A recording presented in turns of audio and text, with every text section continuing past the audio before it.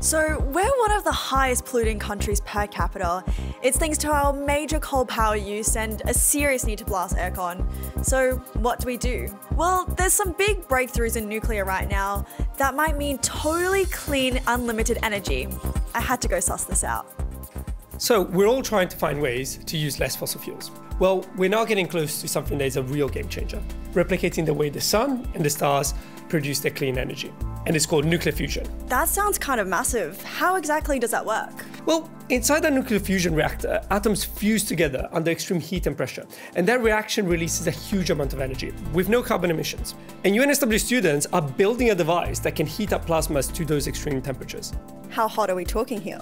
Well, fusion happens at about 150 million degrees Celsius. Wow, so once we crack that, we're on? Well, there's a few more things we need to figure out. UNSW is also leading the development of radiation-tolerant materials. That's materials that can withstand the extreme temperature and radiation of a fusion reactor.